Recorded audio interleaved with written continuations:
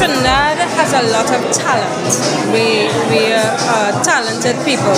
So you will find a lot of different artists. To me, everybody's blessed with their own individual gifts. To be honest, I just let it flow.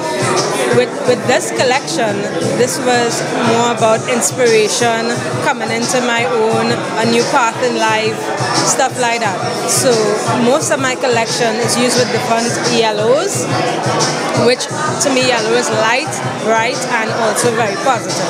I always rely on my spiritual intelligence to lead me where I need to go. My technique, I use mainly acrylic paints. I use palette knives.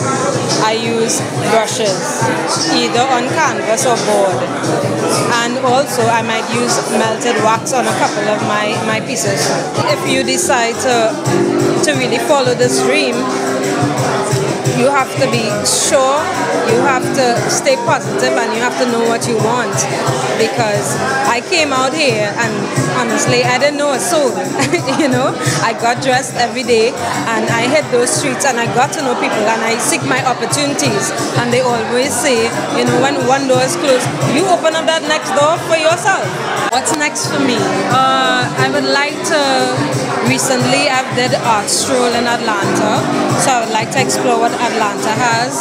I will also like to grow with DC's art community because it's small but it's growing, and that's good for me.